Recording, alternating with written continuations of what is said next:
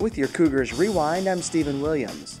Play began on Monday at the Thesis Collegiate Classic at the Country Club of Columbus. However, the Columbus State women's golf team was unable to complete the first round of play due to rain in the Columbus area.